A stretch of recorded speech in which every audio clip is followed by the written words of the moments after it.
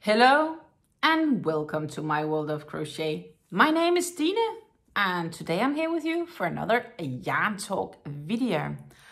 And as always, we cannot talk yarn without me having here my faithful mug of tea, which today is my morning blend. It's an ecological tea and it's a herb tea with lemon vinegar, lemongrass, a mint. And there is one more thing, I think it's cloves that's also in it, but I don't remember off the top of my mind, but it's just one of these lovely morning teas that works really well with this fresh morning weather that we are having right now. The sun is trying to shine, well, it is shining, but it's not completely blue skies, but it is definitely shining. It's definitely slowly getting to be autumn. I can feel now that the temperatures are cooling down. And I always adapt slower than the rest. So I just find it slowly getting a bit chilly. But that's all right. Like, you know, it's a time of the season and time of the year. So many things basically have happened since last time. So I'm not sure I would say that I've reached to crochet a lot for various reasons. So we first had my fridge, which decided to not wanting to stay shut. So like, you know, you close the door and it like kind of reopens a bit, and you can close the door again and it will like just go back open a little bit. And then we thought we got it fixed. And it did work fine for a few days without issues. So that seemed all right. And then Monday morning, I think maybe it was. Yeah, Monday morning of making the last yarn talk video. And I didn't really mention it then because I didn't consider it a big issue at the time. Our dishwasher seemed to have broken. It was still like running, trying to pump the water away, but it didn't succeed. And normally it's happened like once before, and my partner knows how to fix that. So I thought it would get fixed, but later that evening, it appeared that it wouldn't get fixed. So we had to take our dishwasher basically apart to figure out a solution to get it fixed. And we were washing it by hand. And, you know, when you do your dishes by hand, you really realize how much you value your dishwasher and how much time you're saving on a daily basis. So it was definitely something that needed to get fixed, or we would have to buy a new one. And I was already thinking like, oh, well. So we were kind of preparing ourselves mentally to needing to buy a new dishwasher. But we did get it fixed. We managed to get it fixed like a day and a half later or so. We got it fixed and it's been running since without issues. So let's hope that's gonna keep running. And then basically the following day, or was it even the same evening as we got the dishwasher fixed, the fridge started not wanting to close again. It might have been the following day.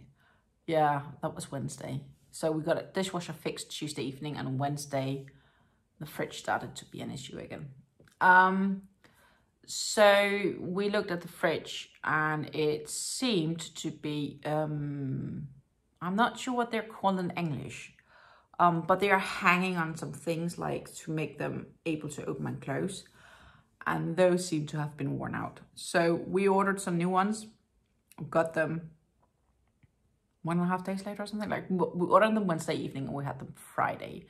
And Friday we latched the top one on and instantly it just kept shut. So that was definitely needed. We did buy new rubbers as well to replace the rubber part of it. But it's probably been needing this for a while, actually, now looking at it in hindsight, because we went from having it all on max cooling to keep like the normal fridge temperatures. And when we had that the following morning after fixing it, it was almost like negative, like it was just around 0. So that definitely worked, and our fridge is working again. So basically this past week has been a week of, okay, I might need to buy a new dishwasher and I might need to buy a new fridge, which is a lot of money. And at the same time, honestly, my kitchen has been in this house as long as the house has been built. We are not the first owners of the house. We are, I do believe, the second owners of the house. But the kitchen is probably like 20 years old. The house is about maybe 22, somewhere between 20 and 22 years old. And for that, the condition of the kitchen is pretty amazing considering the age of the kitchen. But I do hope I can get at least another 10 years out of it before I need to get a new kitchen. And all the utensils and whatever you need for the kitchen. But it's still gonna be quite an expenditure when we get there. So I guess subconsciously, as long as it's looking really nice and everything is working, you're trying to push it as far as you want, because it's just very expensive. Kitchens are like insanely expensive, at least here. And they are in Denmark as well. And I do believe that's a worldwide common issue, that kitchens are really expensive because they are supposed to last quite some time. And it's a necessity. And my experience is when things are really a necessity for quality life, they tend to get more expensive. But yeah, that's pretty much about what happened during the week. Then this weekend, I had the pleasure of visiting my cousin in Mainz. That was an absolutely wonderful weekend. So I just got the opportunity to just see my family. We walked around, didn't do like a lot of fancy stuff, but that wasn't important. It was more like spending some time together and seeing where she was. And of course, Wednesday also I had probably for now, at least until January, my last medical appointment. And it sounded really, really positive. So that's good.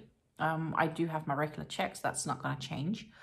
But so far it's looking towards the bright side. So that's positive. And I just wanted to share with you guys, because some of you have been noticing the fact that I have had more medical appointments this summer than I normally do. So I just want to give you a heads up that it's looking really, really good. So thank you to my specialist and everybody that's a part of that team. But it's been a lot of mumbling and babbling around because a lot of things happened. I am very genuinely sorry for not talking about yarns. So the first project, I finished one this week. I did manage with everything going on. I'm happy with whatever I reached to do this week. And I did reach to finish a project, which is this beanie. And it ended up with a quite funny coloring way. Like up here, it was like a bit different. And then it became like the same. And then it started to shift to like a more swirling thing. And I'm not really sure why that happened, because the yarn seems like it's quite the same length in it. Like, so the distance you have for each color until it changes again seems pretty much the same. It took me, I have about a third left of the skein, so 2/3 here and 1/3 here. It's been, I made this one quite simple. It's just a magic ring. 12 double crochets in it. Then I did 24 double crochets, so 2 double crochets in each stitch. The following round I did 2 double crochets, 1 double crochet, 2 double crochet, etc. And I did increase a few rounds. So I do believe the final stitch count, just a moment. The final stitch count is like 72 maybe. That seems familiar at least. And then on the edge, I made a reverse single crochet edging, which you have down here. And I think it turned out pretty okay, to be honest. Like, here we are. Should I want a beanie for winter? What do you think? I like the variegation of it. It's a little bit airy on top, but that's okay. I was debating if I wanted to increase the length so I could like maybe make something where it could be folded up. Or I might need to want to find a different pattern of a more ribbing friendly beanie. I've also been considering that. It could also be just make the same pattern but add a rib edge instead. Haven't completely decided. I have 1/3 left here, so I will obviously need more. yarn, either of this or something else, but I still have this Papatya Playful, which is the yarn that I used for it, and just a different colorway. So I could also like make a hat of this, and I have a third left, and I could combine those two, but I don't know if they would really work together though. That would be colorful. So it's not something I've completely decided on what I'm gonna spend the last bit of this yarn on, but I do know I used a 5mm crochet hook. It's 20% wool and 80% acrylics. Can be washed at 30 degrees, 85 Fahrenheit. These skeins are 100 grams, so that's 3.5 ounces to 200 meters of yarn, which is 218 yards. So it's just like, it was just like a simple project that took longer to whip up than I expected, but that's simply because the yarn is a little bit thinner than some of the past beanies I've made. But it was pretty okay actually. What I also could do is I could double up this yarn and make it a bit thicker, and then maybe I would need a bit less to make the projects. That could also be an option. Not really decided on how and what yet, but I could maybe whip it up with a white yarn or another blue yarn to sort of make the yarn thicker and therefore require a bit less to make a beanie. I haven't really thought through yet. It's not important, but I'm really quite happy with this beanie.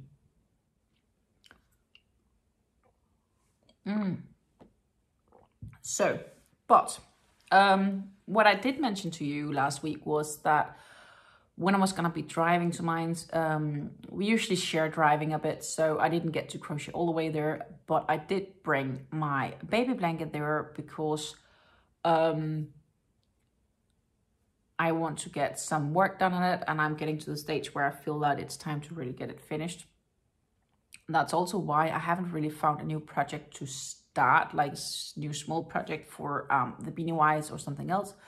It's because I do want to spend some time, extra time, to getting this eternity baby blanket wrapped up. I think that's a way of saying it. And of course, I needed to get some tools with me on the trip, including a project bag. So I actually ended up finding the bag that I made a bit ago. I made this lovely bag, which I did line this spring. And I brought that with me so I could store my 4.5mm crochet hook, my darning needles, and of course a scissor. And that fitted perfectly. It was probably a bit more spacious than what I needed, but I had plenty of room for my tools. And then of course I put that all in the project bag, and then I finished up the last round of white. I was missing about a side of shell stitches, and then it was time to change color to the pink. At least I decided that was time. And I'm going to make, I'm going to make at least 3 rows of pink. And then when I'm done with the 3 rows, I'm going to decide if I think a 4th row might be wanted or desirable before adding the last 2 or 3 rows of white. So this is a pink I'm using, and it's also like in a lovely pull skein, but I decided to start from the outside. I did initially start from the inside, but it was one big yarn barf and it messed around, and I had to spend more energy keeping it untangled because there was kind of like 2 ends coming out, and which end was the right one and which was the false one. And I'm not sure if I started on the false end, so I actually ended up after a bit to like cut the yarn and just say, okay, I'll squeeze it back in, and I'll start from the outside, because from the outside I can control it. So that's what I did. So the pull skein is not a pull skein for me right now. It's not working.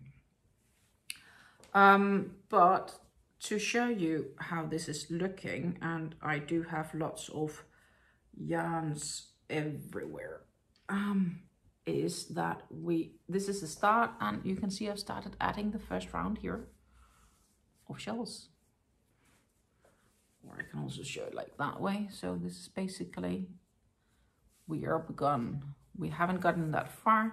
We are missing this much from the first side of shells, but I did prepare for the shells with the V-stitches. As you can clearly see here, you can easier see how the V-stitches is working. So I'm doing a V-stitch, crochet, chain 5, V-stitch, crochet 5, corner V-stitch, etc. The V-stitches is a double crochet, chain 1, double crochet, that's a V-stitch. The V-stitch in the corners here are, again, double crochet, chain 1, double crochet, chain 3 for the corner, double crochet in the same stitch, all of it, chain 1 and double crochet. So that's a cornering. So that's basically how they look. I do need to weave in some ends here, because in the end, even though I did bring banana needles with me, I decided it wasn't that easy in the car to do with a big project like this. It was almost too big to actually sit decent with it in the car. Learned that lesson. But I did get some made, as you can see, so I'm pretty happy with that. So I finished the whole round to prepare for the first round of shells. So I finished the previous round, basically, of white, and I started on, I did one round preparing for the shells, and I'm now like the first side on this lovely light pink shelf. And I like this pink because it's a light pink. It's not like a bright one, so it's still sort of neutral, even though it is girly-ish. The old pull skein I had was a mess. And because I wasn't gonna continue on it before after some time, I decided to wind it into a ball. So this is what I have left. And this is how they would look from the very beginning. So I think I do have like 3, maybe 2.5, 3. It's at least, I know there is 2 skeins in here. The question is if it's 3 and some, or if it's 2 and 3/4 or something like that. So there is quite some yarn in this blanket, and it's progressing well. I am happy. I just need to start looking at some ends to weave in, and that's gonna be one of my projects for this week for the focus area. I am definitely going to work more on this blanket because I would like to get it finished up. Also as much because, you know, I need room for new projects. I am working on new projects. This week is going to be somewhat busy as well work-wise, so I don't know how much time I will have to do a lot of new things. But that's all right. Like, it's just a couple of busy weeks, but I do know not this week, but the following week, I do have more time to start getting closer to wrapping up some stuff related to the tutorial that's coming up of the Leafy shawl. And then you will see Love Crocheting before that tutorial is actually completely finished. So you will have to be patient for me, but a dream would be to have it finished before Christmas, I think. Before should definitely be possible, but I'm trying to be optimistic with the time I have available and the time needed to wrap things up. It could be cool releasing it around Christmas, maybe a bit more. So that's for you guys that needs to get yarn for it because you would like to make it. It will still take some time, and if you already have the yarn, like, keep it nicely in your stash. I have not forgotten about the tutorial. I am still working on it. I just need the time for it. I do have a full-time working week next to everything else I'm doing in life. So thank you for your patience. And I have not forgotten. That was a quick thing. I also have the Oasis shawl, which I have not progressed on. And I do believe that once I've wrapped up a few other things here, of the things I have in progress, I will have time to also look a bit deeper into that. Though, I think I'm first gonna do that because I kind of came to a standstill, and I will look into how to better do this when I am at the point with the Leafy shawl where I can just crank out the rounds. Right now I'm still missing some recording aspects of it, and until I've done that, then afterwards I can easier focus on just doing it, and then I have more capacity basically to think about other projects, because one thing is just to do something that's repeating it's a 3-row repeat pattern, and that's easy, and when I just do that I don't need to think too much. But when I do projects where I need to think, I need to have a specific amount of time available for it and not too many other things going on. So we still have this Oasis cardigan going around, and I still haven't flocked it yet because I still want to do some counting, trying to figure out how I'm supposed to do it before flocking it or frocking it, because what if I did need to frock it? It would kind of be nice if it's not needed, and therefore I've not done it yet. So I still need to spend time figuring out how and what next. So it's just waiting on me. And it's probably gonna be a week or two yet to go. But it's okay. It allows me to finish up some other projects. And I do also have some amigurumis I need to start on, but that's also first gonna be at the earliest next week. Again, because of everything planned, and I want to get the baby blanket kind of closer to completion. But the yarn that I'm using for this Oasis is this baby merino from Drops. It's an absolutely gorgeous, wonderful, soft baby merino to work with. And it's a fine weight yarn, and I use a 3.5mm crochet hook for it, but let's not talk too much about it because I don't really have anything new to say about it as such. It's just, I guess the only new is that it will be at least another week or two before you'll probably have an update on it. That's wrapping up most of it. The last thing I am working on, which I am still working on, is the Country Girl summer hat, bucket hat. And I'm making it also in a Drops yarn, and I'm making it this white muscat from Drops, which is 100% mercerized cotton. And this is 50 grams skein, so for 50 grams you're getting 100 meters of yarn. So that's basically 1.75 ounces gives you 109 yards. And then in a mercerized cotton, it's an 8-threaded cotton, which means that, let's see, I actually do have some here from the skein that I'm currently working on, which is basically like, you can like untwine it a bit and you can see there is 8-stranded cotton in here. I don't have much left. And this is how it's currently looking. You can see that the brim is slowly starting to look nice.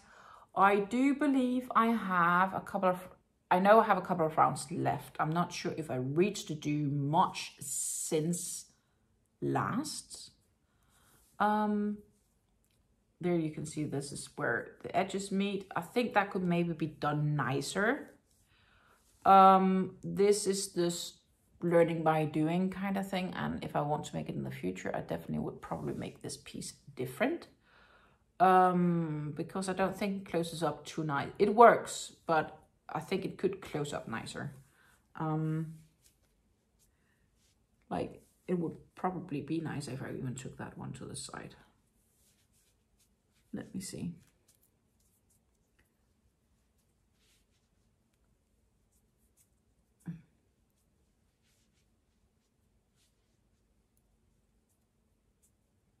Feel like a monk, but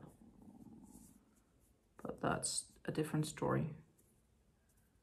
That's kind of where we are at, and we are gonna add a few more rows to this hat, which is gonna add a little bit more shade to it. I'm not sure if I like the look right now, at least on me. But yeah, so the project itself is a fun one to work with, and I do enjoy that. And I remember saying I hope to have it finished for this week, but fact is I just didn't because of everything that happened.